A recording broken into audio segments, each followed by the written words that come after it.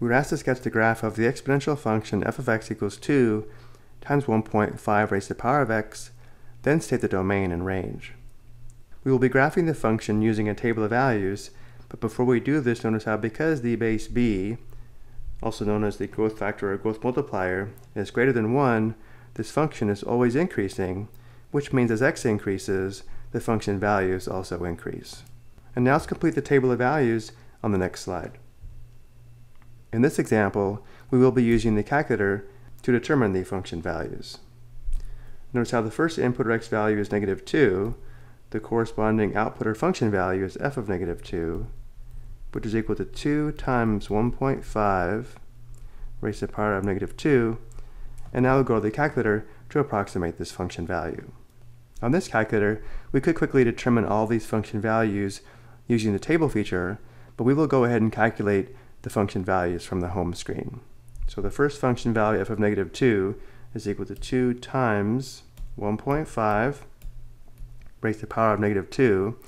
The exponent key on this calculator is this key here, often called the caret, and then we enter -2 and press enter. To two decimal places, the function value f of -2 is approximately 0.89. f of -2 is approximately 0.89. The next x value is -1. The corresponding function value is f of -1, which equals 2 times 1.5 raised to the power of -1. Going back to the calculator, we enter 2 times 1.5 raised to the power of -1, enter. To two decimal places, f of -1 is approximately 1.33.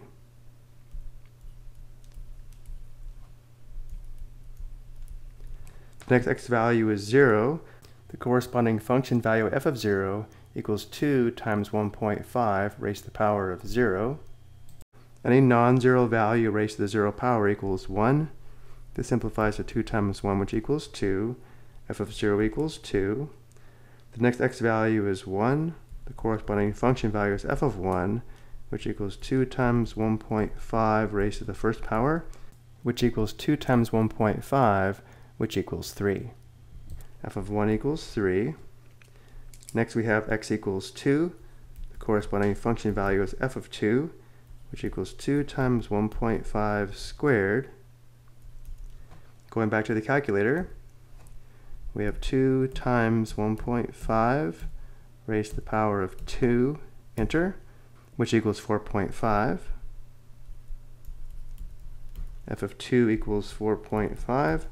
And finally we have x equals 3. The corresponding function value is f of 3, which equals 2 times 1.5 raised to the third power, or 1.5 cubed.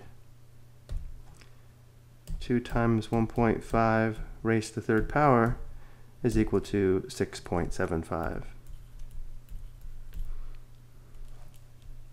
f of 3 equals 6.75. Each function value or each row in this table represents an ordered pair. There would be 1 point on the graph of the function. So for the next step, let's list the ordered pairs from the table. The first row is the ordered pair -2, 0.89. The second row is the ordered pair -1, 1.33. The next row is the ordered pair 0, 2, followed by 1, 3, 2, 4.5, and finally 3, 6.75. And now let's plot these ordered pairs as points on the coordinate plane. For the ordered pair -2, 0.89 from the origin, we move left 2 units and up 0.89 units, and notice how the vertical axis is scaled by 2's, so we go up approximately here. Next ordered pair is -1, 1.33 from the origin. We move left 1 unit and up 1.33 units to approximately here. Next ordered pair is 0, 2 from the origin, up 2 units. The next ordered pair is 1, 3 from the origin, right 1 up 3. Next we have 2, 4.5 from the origin, right 2 up 4.5.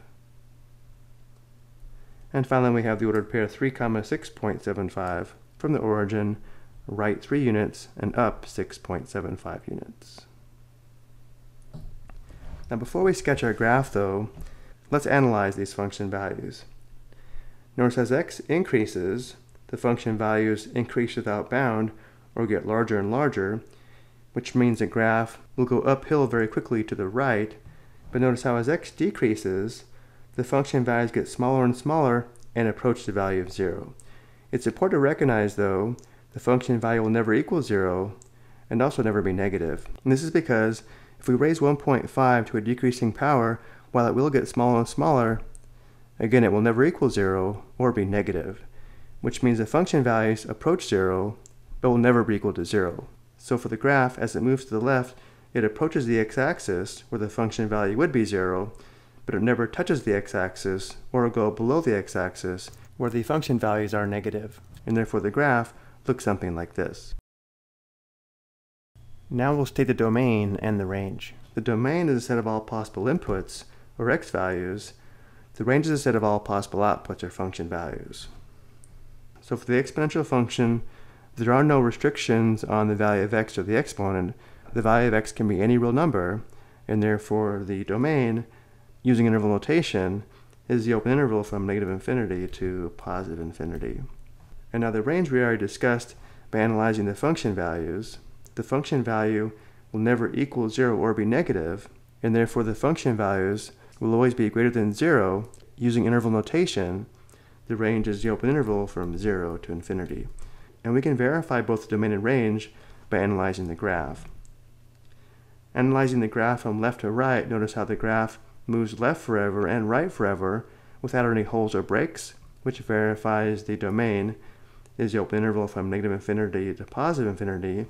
To verify the range, we analyze the graph vertically.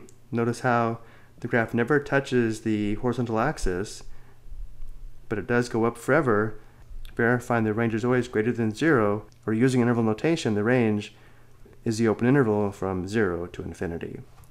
I hope you found this helpful.